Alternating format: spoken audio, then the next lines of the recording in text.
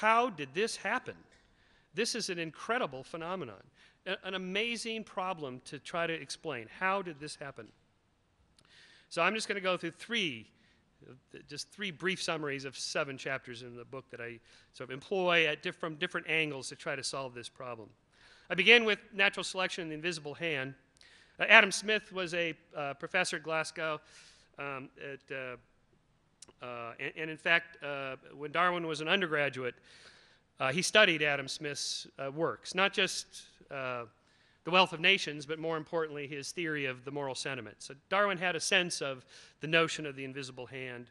And in fact, I'm not by any means the first to notice this, but there are similarities between natural selection and the invisible hand, but not analogously so.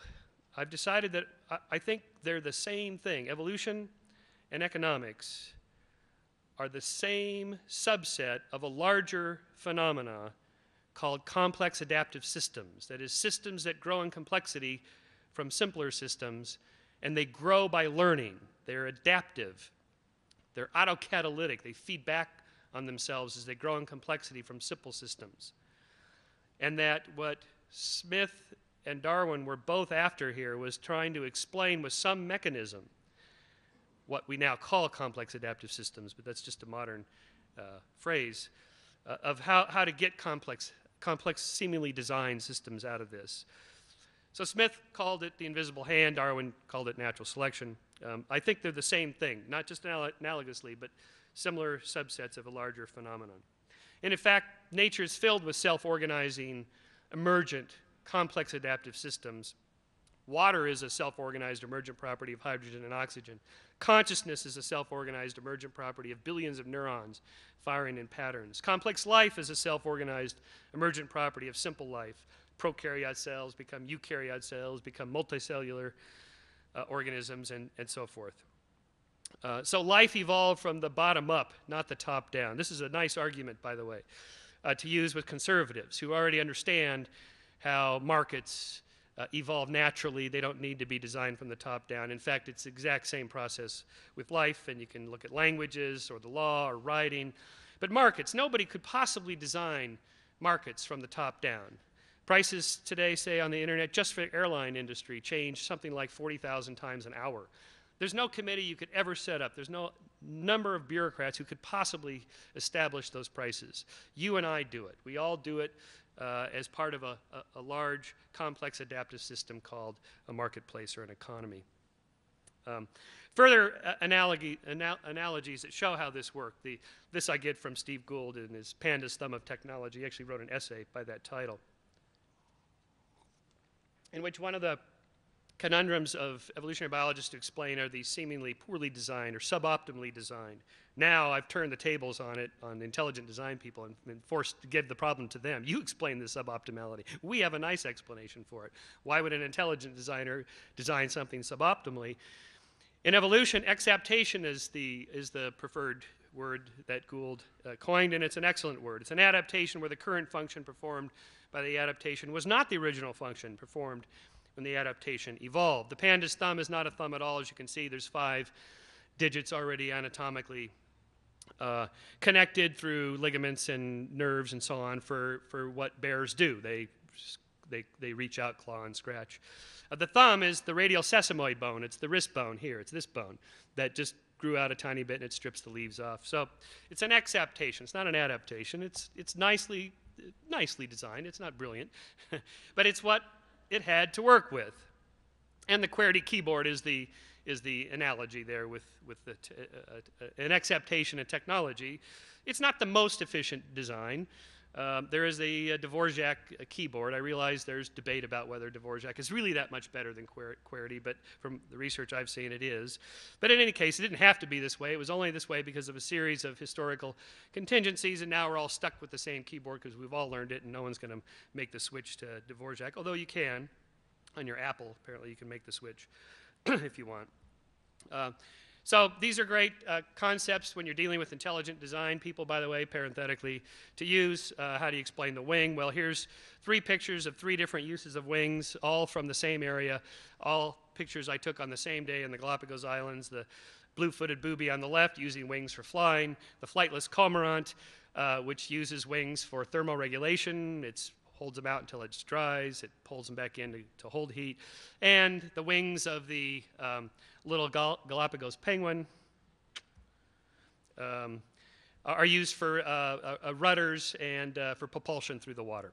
So these are examples of exaptation that nature has used. And here's some examples of exaptation in technology, from tires to sandals. You can actually download a little pattern and cut out a piece of tire and make yourself a nice sandal. This is often done in third world countries and California and Oregon. The exaptation of the steam engine into the internal combustion engine. In other words, nature and markets just use whatever's laying around that's available. And there's an excellent book on this, George Basala's book on the evolution of technology. He presents an entire model of natural selection operating in marketplaces in the history of technology, and showing how the way technology usually develops is tens of thousands of lots of little trial and error steps along the way, and there's a selection for the most successful as defined by what people want to actually use. And then I found this I thought this would be a fun example of exaptation of technology and religion. This is Descartes' Bible and tire. The little sign there below it says, Jesus said, if I go away, I will return. I guess that's on a four-wheel drive. Anyway, so second of my three major points, virtue economics, or the morality of markets. Essentially what I'm doing is writing a synthetic book that brings together evolutionary economics, neuroeconomics, behavior economics, virtue economics, a whole series of these attempts to employ the social sciences and psychology, neuroscience to traditionally economic problems. It's a really interesting, exciting area. And it really does begin with Adam Smith, the Adam Smith that Charles Darwin read as an undergraduate. One of the most important books. I think this book is more important than The Wealth of Nations. It was called The Theory of Moral Sentiments. You can download it for free online. It's not that long. It's really just a longish essay. Smith was a professor of moral philosophy. He was not a political economist. He was a professor of moral philosophy. He had a deeper, larger issue at hand that he was trying to solve. Why people are nice or not nice to each other anywhere. The economy is just one area.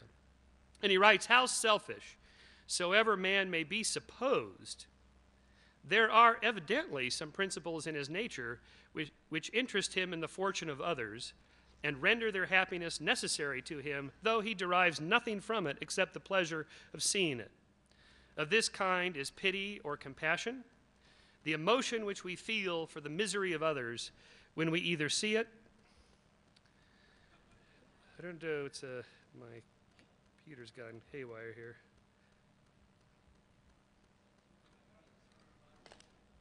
Hang on, let's do a stop here for a second.